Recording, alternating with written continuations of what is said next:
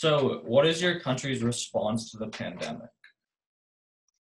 Um, Northern Ireland's response to this COVID-19 pandemic is quite strict.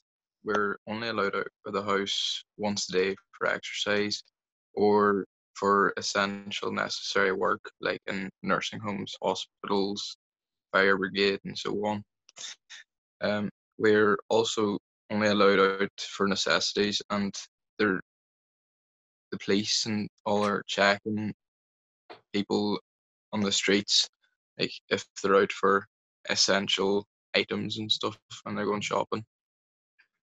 So, has the situation in your country gotten better or worse? Um, Over time, the number of infections is greatly decreased. However, the there's still quite a lot of people being admitted to hospital with newfound cases. Do you know anybody that's been diagnosed with it? Yeah, I know a few people that have been diagnosed with it and recovered.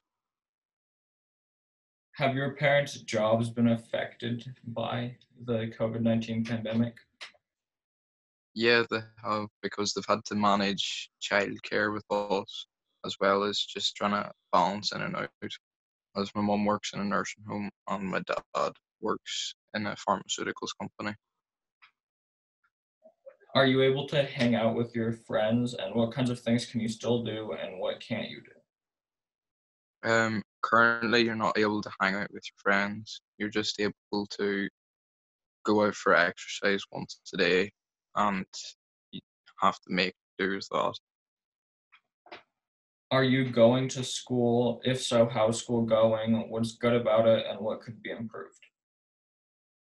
Um, School in Northern Ireland is kind of you finish your GCSE specification, and then you just have no more work to do, and you're just finished for the summer.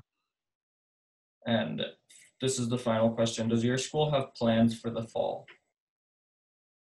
Um, Whenever we go back, well, depends if the government allows us back or not in September, but we don't know.